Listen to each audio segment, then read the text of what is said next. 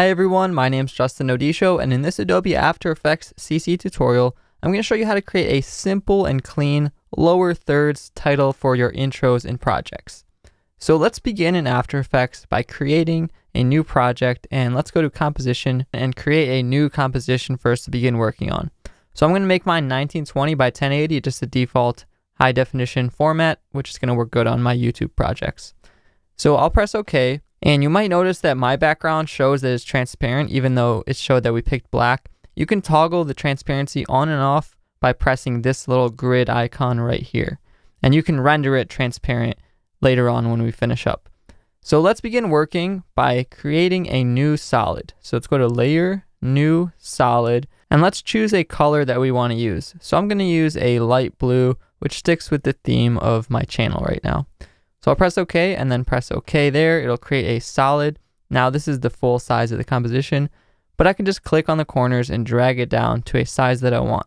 So let's make a nice clean lower third style bar and move it over to the bottom left for us to begin building out our intro with. If you ever want to adjust the color of this, all you have to do is go back to Layer and then go to Solid Settings, and then you can double click on that and adjust the color if you made it slightly too bright or whatever. So press OK, and now we have our solid here. And what we're going to do is animate it so that it slides in from the left.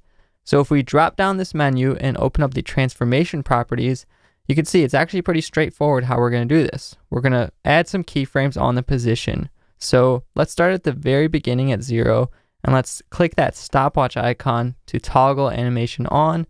And then for this example, I'm going to just move the X position off the screen to the left because I want it to come in from the left. Now let's move over on our timeline about 1 second, and let's make the X position at a point where we want the intro to stop. So right there is a nice lower third position that we could place on top of any of our video projects, and they wouldn't cover up too much of the screen. So that's where it's going to end, and this is what that animation looks like when we play it back. But as you can see, it's a little bit clunky. It doesn't have that nice velocity to it that makes the lower thirds look clean and smooth. So the magic trick here to step up all of your motion graphics and get those smoothly moving things is highlight your keyframes and then open up the keyframe graph editor here by clicking this button. This is going to allow us to see how the keyframe is moving from one space to another. And you can see here it's just a straight linear path, which is why it doesn't look as nice. So what you can do to edit this is highlight both of these, and then in the bottom right corner you should see some defaults for you to choose from. So you can choose the default ease or ease in or ease out and play it back and see how that looks. However, you can also do things like right click on the keyframe and then go to keyframe velocity, and here you can input and influence the percentages of the speed. So you see there's incoming velocity and outgoing velocity.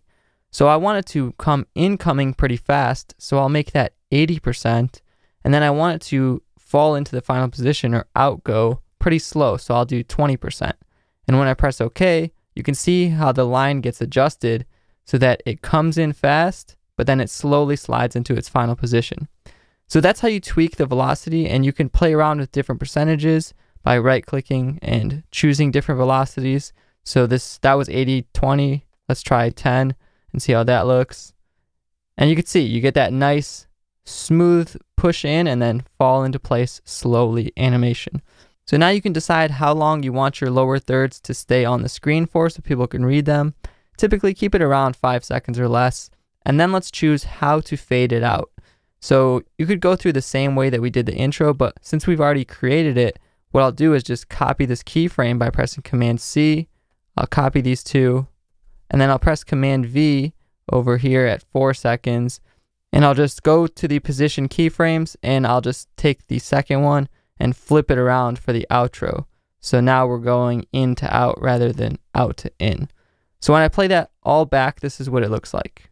Smoothly goes in, stays on the screen for a couple seconds, and then goes out smoothly as well. Next, let's add some basic text into this lower third. So let's go to Layer, New Text, and that's going to create an empty text layer above your blue solid, and type out whatever you want. Usually you can put people's names or their titles or positions or maybe their social media handles. So I'll type out my social media handle, And by the way, if you're not following me, that's my social media for Instagram, Twitter, Facebook, all that. So reach out to me, let me know what you think if you're enjoying this tutorial. And once you have it typed out, you can highlight it, and then in the character panel, which if you don't see, you can go to Window and make sure you have the character panel turned on. You should be able to adjust the font and the size and the color of it to be whatever you want. So once you have your font picked out how you like it, you can click and move it onto the proper positioning that you want it to be at.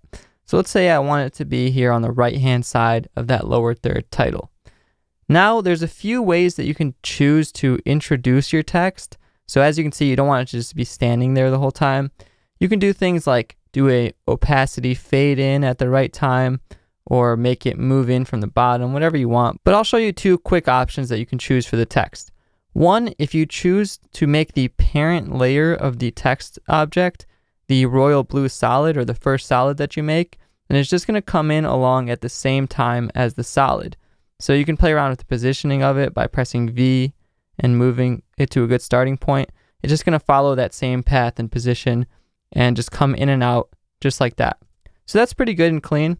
But another cool one that we're going to do, and the one that I'm going to do for this tutorial, is I'll remove that parent file. And if you go over to the blue solid and take the track matte and do something like alpha inverted matte for the text layer, what happens is the text layer will be inverted by the solid.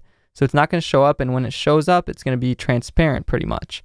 And that's going to be perfectly fine because I'm going to show you how to add a little bit of a white backdrop detail behind it. So you can see what happens. It only gets revealed when the solid comes through, which looks pretty clean in my opinion. And now let's take our blue solid and let's just Command C to copy it and Command V to paste it. So now let's take the lower and bottom layer and let's go into Layer, Solid Settings, and let's make this layer a different color. So I'll use white as my accent color. You can use whatever you want. Now this one, we're going to turn the track matte off, so no track matte. That means this white solid is behind everything, so you can see it kind of fills in the text again. However, we're going to create a slight delay in this so it doesn't follow the exact path by just taking the timeline here and moving it to the right a couple frames. So now it's a couple frames delayed, and what that's going to do is create a cool little tail end for us. So at this point, you have your very basics down, and from here you just go on and build more solids and graphics and little accents to it to make it your own. So for example, if I wanted to make another smaller solid for me to put an actual sentence or call to action, then I would just go to Layer, New Solid, and then you could make your new solids, do the same thing, scale them down to a new size, and let's say maybe we'll make another one here on the bottom that kind of attaches in, and except for this one, we'll make it come in from the bottom. So we'll add a keyframe at the very beginning on the position. We'll move the Y position down off the screen, and then we'll go in the same amount of time that the other one comes in.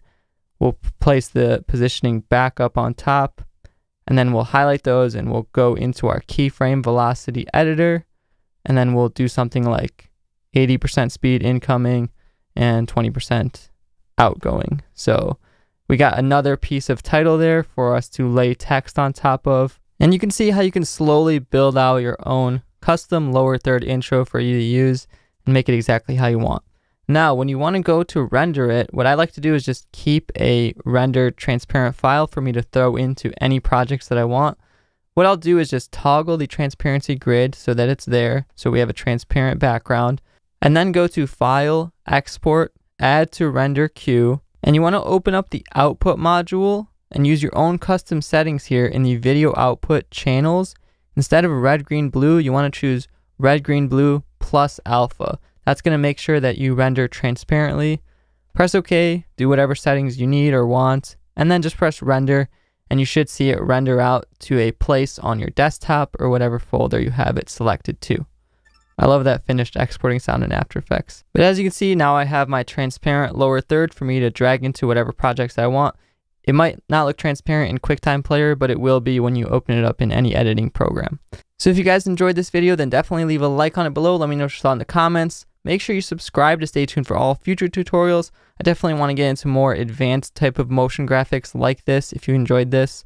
And you can follow me on social media at Justin O'D Show on Instagram, Facebook, Twitter, all that. if you want to reach out to me, show me any examples of your work, or if you have any questions.